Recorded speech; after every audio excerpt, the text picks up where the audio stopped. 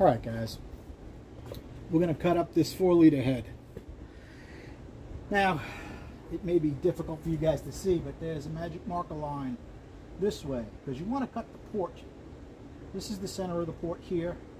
You see it's how it's twisted a little bit. And there's another line this way, because the exhaust is actually twisted this way. Actually, if you really want to know, the port is hooked like a J. Okay, I've got my old porta band. Let me grab a little bit of wax, because you always want to put a little wax on the blade.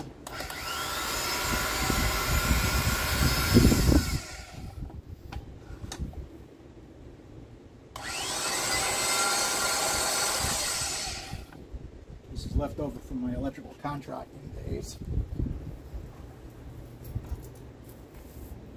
Of course, I'm on the wrong side to see where I'm going, but we'll see what we can do. Now, with the porta band, you have to use the stop, because if it grabs, the whole thing will jerk forward. And it's not easy because you've got a bunch of different things in the way. I think I'm going to move a little bit so I can clear that valve wash a little bit.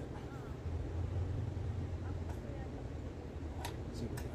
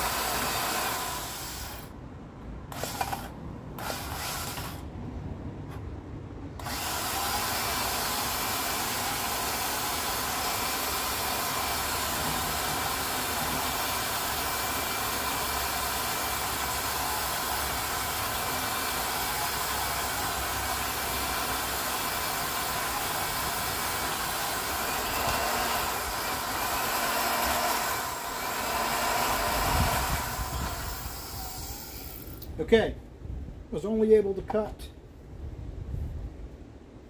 to here, so you almost always have to reverse it and cut it from the other side.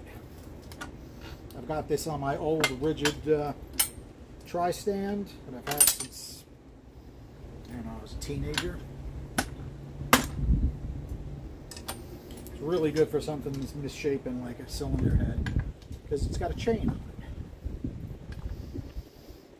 Design has been around since the 18-somethings, and I don't think they've changed it a bit. You know why? Because it works really well, that's why.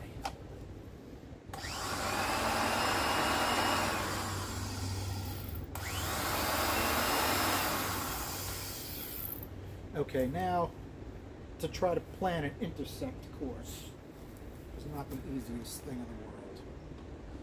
We'll give it a go.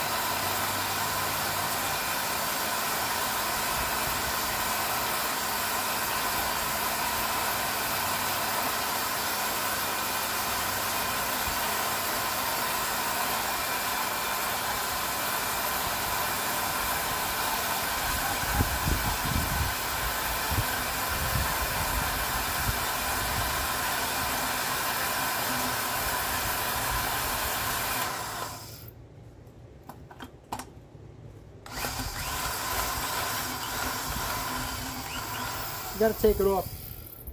Take it out easy, otherwise you'll pull it right off the wheels. Okay, we didn't do too bad. Let me grab a hammer. I'll pause you guys. Okay, guys, you're back.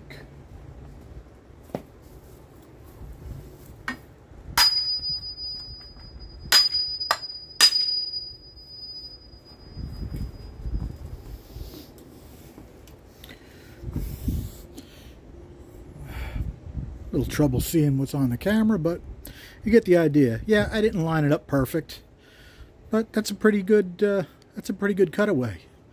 They gave us a ton of metal on the short side. Wow. Notice how flat that port is.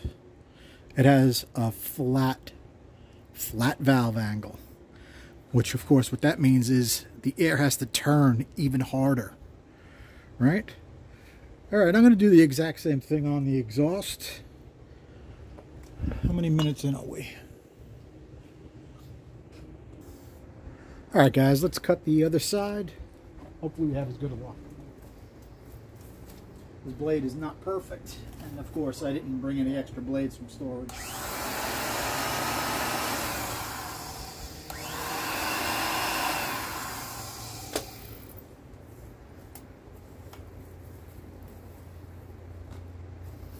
Okay, so this cut has got to be on an angle this way.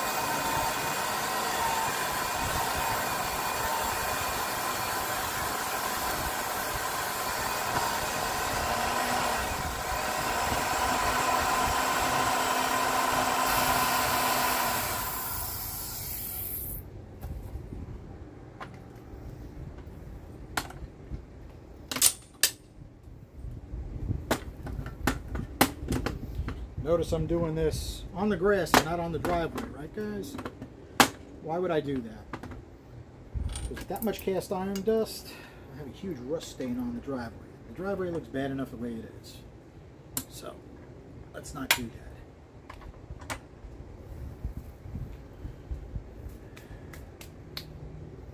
Interesting how they did the exhaust port on this. This is a later model, had the older models had much bigger exhaust ports.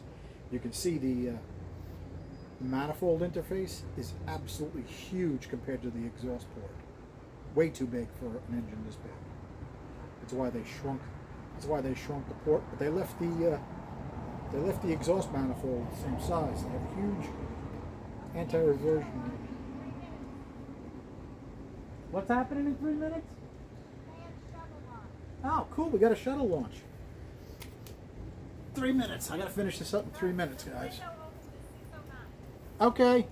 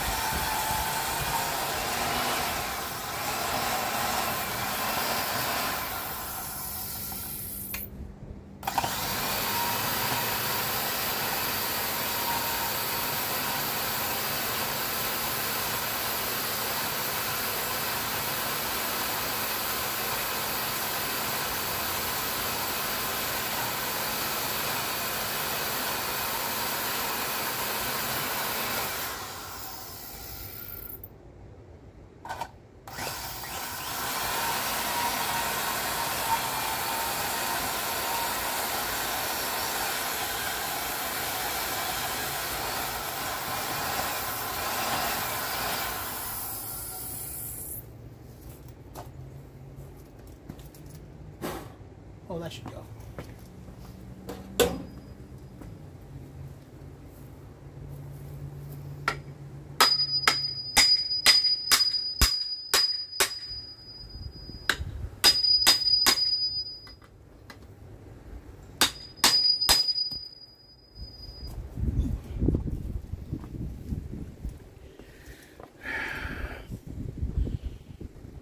Wow, what a piece of crap. I've seen worse. Reminds me of a Volkswagen 8-valve exhaust port, actually. Pretty horrendous. You guys can probably see cracks. Came cracked in the factory. I joke, but so many of them are cracked, it's ridiculous. So that's the reason this we have these heads, is because they cracked and failed. And my buddy Jeff said, "Hey, you want these?" I said, "Sure, we'll do something with them." Let's see if we can catch that rocket launch. Well, I don't see it flying, so it probably got scrubbed.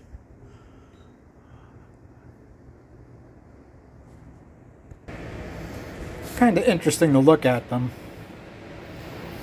A very short height cylinder head, which is not great for the ports. Look at the angle of that port. It's completely flat, valve angle. The short side radius is really tight. If you actually take a look, the port is designed this way and then turns. Let's see if we can get the other side up. The other side's on the workbench.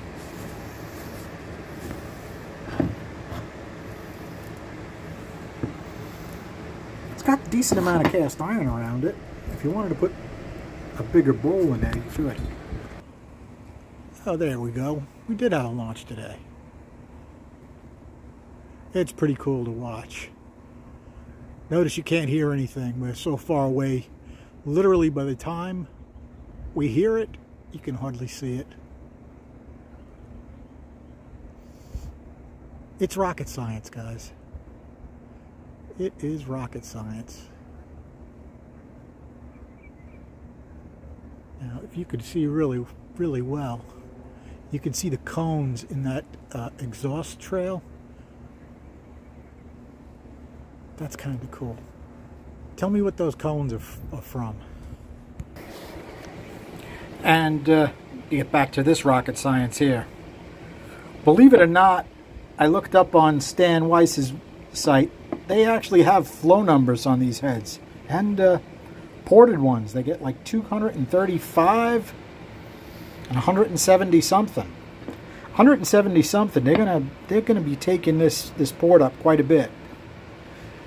I mean, it's got about 200 thousandths of roof room here you could raise.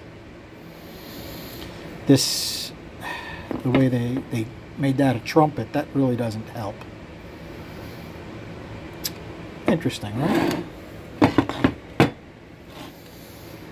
This port actually reminds me a lot of a Chevy 409 port.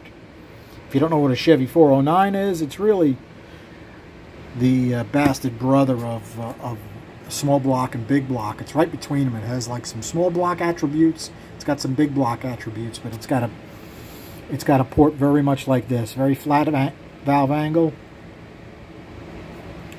It's got a nice high short side radius.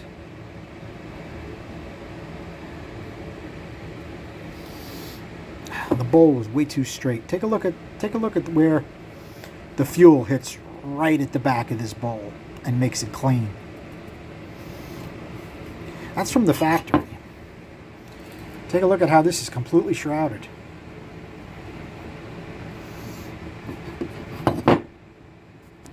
Alright guys, 17 minutes and change. We're done for tonight. Hope you enjoyed this, even though if I was you, I'd probably fast forward through most of it. Can't really blame you. In any case, it was fun doing. Have a good night, guys. Thanks for hanging out. I'm not sure if you can hear it now. It sounds like thunder in the background.